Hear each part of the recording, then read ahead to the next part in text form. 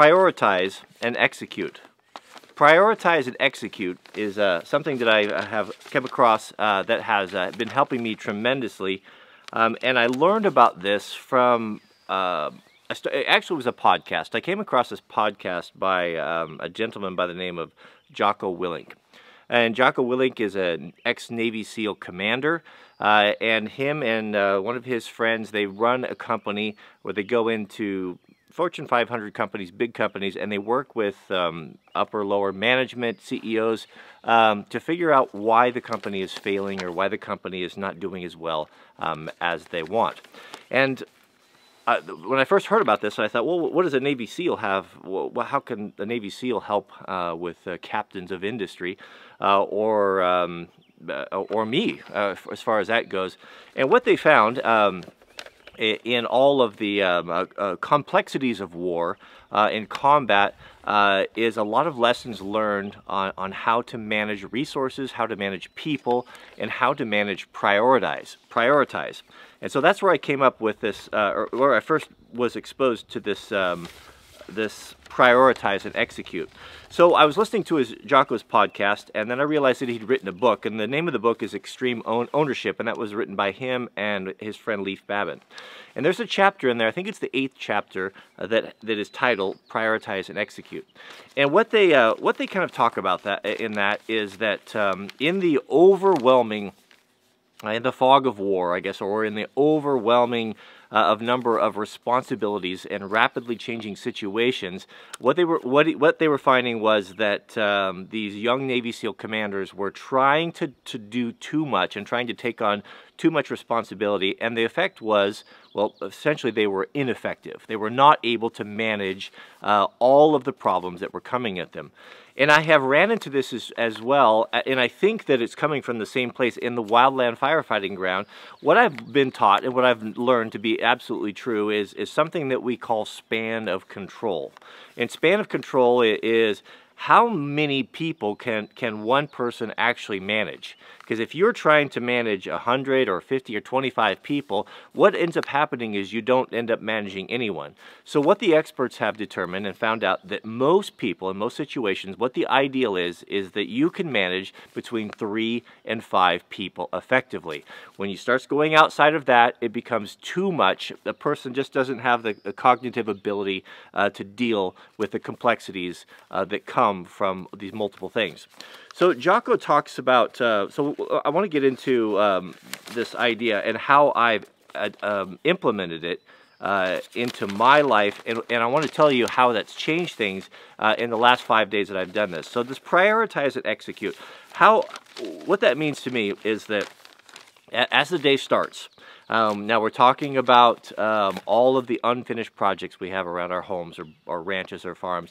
When you start looking at the big picture, and let's say that there's 100 or 500 things that need doing, and you try to attack those things, what ends up happening is that you're exceeding that span of control. You do a little over here, then you do a little over there, and then you kind of get frustrated, and you look around, and then you start getting overwhelmed by the number of things that need doing. So what I have done is I have implemented this prioritize and execute that I learned from Jocko's book into these tasks. So what does that look like? Well, for me, it starts with lists right here. So the first thing in the morning, I have my coffee, and I sit down at my desk and I think about, okay, what are my priorities for the day? What are the most pressing things that need doing? And I write them down. And I make sure that I only select, I'm realistic with this list, that I don't try to schedule more than I can actually do, because then it becomes discouraging. So be realistic about it. How much time do you have? What can you fit in that time? So I list my priorities, and for me that takes usually about 3 things.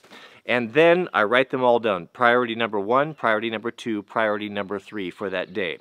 Okay, so that's my priority. So what do I need to execute this? So what I end up doing is I start thinking, okay, let's look at equipment or supplies. What am I going to need to do? Let's say we need to paint the front door of the house. Okay, that is priority number one. What do we need to do to execute this? Well, we need to have sandpaper. We need to have scrapers. We need to have paint. We need to have wire brushes. We need to have drop cloths. All of those things. Okay, so before we execute this, we go into these lists. I'm going to need the paint.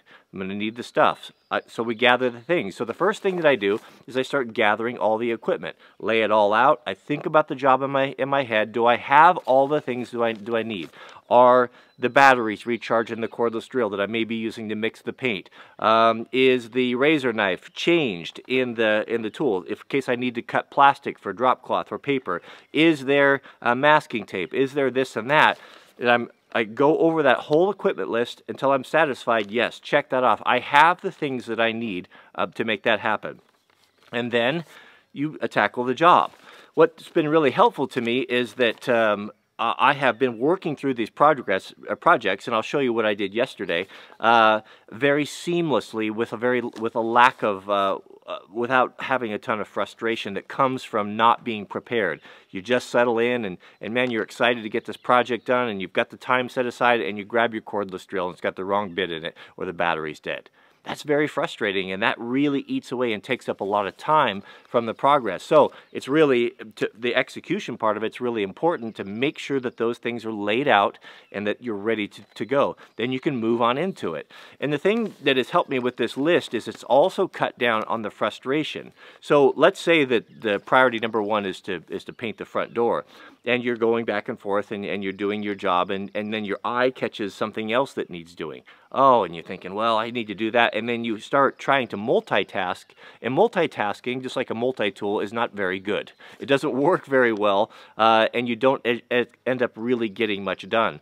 So what the list does is you have to ask yourself that question, is when you are about to get distracted from your priority, you pull out the list. Well, is this little thing over here that's asking for my attention, is it on my list? No, it is not today's priority. Therefore, don't worry about it. That's maybe that's tomorrow's list. Maybe it's a week away. And so you stay focused on it and you work through that. Now you just keep hammering away on this and you don't get distracted. You don't do anything else until this project is done. Even go so far on your list as putting the cleanup. So you're putting things away, because what I find is that the reason why our shops and our garages get completely out of order, and it seems like you just spend the weekend cleaning something up and then 3 weeks later it's a disaster again, is because we don't put things away at the end of jobs. You think, and I think, that just because I finished the project, I changed the oil on my tractor, that I'm done with that project, but you're not done with it, because you just left 4 quarts of oil in a pan, and your wrenches out, and a bunch of rags, and the empty oil containers are sitting on the bench. Well, when you do project after project after project, those things multiply, and then that's what happens to your shop. So you do not move on to priority number 2 until priority number 1 is done 100%. We've started it, we've identified it, we've got the resources that we need to do it, we do it, and then to finish up is the cleanup and the final, everything done, put away in its place. Then we move on to number 2. And I'll tell you, just to wrap this up, how that's really helped me is that I've made pretty ambitious lists, and I've worked really hard to complete them.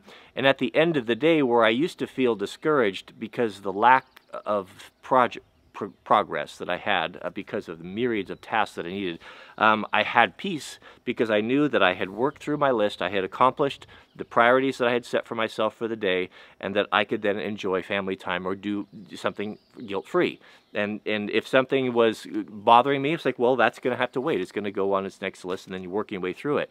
So it's been really, really fascinating to keep these, and I've been keeping all these for the whole week in my pocket, in my tool belt, going through them. And if I don't get to the priority, then it jumps forward to the next day. If I only get through 2, then 3 is at the head of the list on the next time. Also, the thing that's really been helpful is having this paper when things come to mind that, well, I can't accomplish this because I don't have masking tape. Well, you write that right on there and you make yourself a little list on this. And so when you do go to, or you need to send someone to Home Depot or to the parts store or whatever, you don't have to go off memory. Now, what was it that I needed to get? You wrote it down here, and then you could move on. And you have an actual shopping list right here that's very helpful. So I'll show you the priors that I identified yesterday, how I worked through them, what I got accomplished, and yeah, and then we'll wrap it up. Before I share the projects, I wanted to show you my the command structure. I mean, I've really adopted. I'm really serious about this, and I've really adopted the principles, I guess, the policies that the military uses, because they're good at it. You know, they're good at figuring this stuff out, and it's helped me a lot. So my first thing, as I was setting these priority lists, and I was having difficulty with them because I couldn't finish number one because I couldn't find my tools. So priority number one for me came to set up the tools and to get organized, and I spent actually a whole day on that in organization. So I had lots to do. So I had plumbing, I had electrical, I had drywall, I had painting, I had trim, finished carpentry, I had on and on and on. So I needed a lot of things. So I had to get organized. So that meant electrical, carpentry, and paint. Getting myself a workstation set up here, and so I thought about all the things I have to do, and I need to do trim work. So I set up the chop saws, and also thinking about, you know, my cleanup and how to make that easier. So little simple things like putting a 5-gallon bucket there to the right to catch all the scraps, so I'm not picking them up off the ground. I can take them and dump them in the burn pile at once. Also set up the table saw. I needed that for some trim work to rip down some 1x material. And also, when I grab a saw, for example, is the blade sharp? Is the battery plugged in? Do I have hearing protection ready? Are my safety glasses all ready? Are the side wings extended so I don't have to be, is it ready to go 100%? Yes. Then I moved on to the next priority, which was the table saw. Is it have a blade? Is it the right blade? Does it have the batteries in it? So on and so forth. Once that's set up, I move on to the next one. And then we had the carpentry box and all the hand tools, and is the extension cord plugged in, and are all of the batteries charged, and do I have the bits that I need? And when I had that, then I moved on here, and do I have my drywall, and all of those things. I even went so far as to, I knew I was going to be using a lot of lumber and materials to put the forks on the tractor and load all of the 2x6 and 2x4s and the 1x4s and all the trim that I could potentially need, and had them right there where I could grab them frustration free. So, you know, this is maybe a bit excessive for a small job, but for a major job where I had so many things going on, it was worth it to take the day and have everything set up. And I've been able to work here and work through all this stuff, and to have very minimal frustration, and to be able to find the things that I need to accomplish the job. So I just wanted to share with you just an example of what I accomplished and kind of how I worked through it. So when I went through priorities, what was my number one priority? Well, it was, of course, to fix the steps that Mrs. W had rotted out and that she had almost fallen down. So that became number one. So set everything up, and I got the steps worked out. Number two on my priority list was to, wanted to key all the doors alike. You know, we have a whole bunch of doors, and when we got the house, it has like 4 different keys, and it's always been kind of a frustration for years and years. You know, that when we have a house sitter, it's like, which key do you give them? It's very confusing. And let's say you want to come in one of the back doors and you don't have the key. So that became a priority for me, because I'm looking for things to relax or to relieve some of the aggravation and to make life as easy as possible. And I'd been putting it off forever. So I took the time and I keyed all of the doors so one key opens everything in the house. And the last thing was to install a sensor light.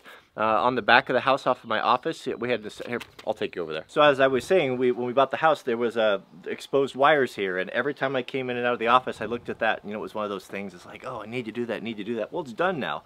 I put it on my list. So when you're making your list, make sure that you take on an ambitious project, but you give yourself a simple one too, so you get a little bit of traction. You know, something that you could like go tighten a screw or put some oil on a squeaky latch. You know, put a couple of those in there. It kind of helps give you a little bit of a little momentum and some traction. Also, our lovely wives will drop hints to us, and how many times have they asked us, hey, could you fix my dryer, could you do this? And you're thinking, well, you know, I mean, I got more important things to do, and you put it off. You know, to them, I believe that it's not so much the fact that you actually fix the particular thing, but you made it a priority, and it was important enough for you to do it for them because it was important to them. And I think that that's a way you can say that I love you and to build trust and endearment from our women. And so when you're making your list, try to make sure that you are speaking with your spouse and what are her concerns and what are the things that she would like to be taken care of, and make sure you add one of those too. Maybe you do 2 for what you think need done, and make sure you get something that she, you know, that will help her make her life a little bit easier as well. This is really exciting, and I've done it for about 5 days in a row now, and I've just got so many things accomplished. So I would highly recommend this book. I'll put it in my Amazon store, wranglermart.com. It's called Extreme Ownership. It's written by Jocko Willink and Leif Babin, and it's very interesting. It's kind of interesting because there's a lot of anecdotes from his experience in Iraq as a combat Navy SEAL commander, and how that applies to us today. I would love to be on his podcast. I sent him an email, and he has some pretty incredible, distinguished guests on there. Don't know that I'd fit that category, but I would like to talk to him about how this idea of extreme ownership and how this idea of prioritize and execute can also be so valuable for the common guy. You don't necessarily, it doesn't just necessarily work for a Fortune 500 company, but we could scale this down and use this principle for you and for me and for those of us that are really overwhelmed and trying to get control of our life and to be better husbands and fathers and better managers of our resources and money and such. So I highly recommend it. So I'll put it there. I'll also put a link to his podcast. It's a very good. It's one of the very best ones out there. And anyway, that's it. So more to come. We'll see you guys on the next video.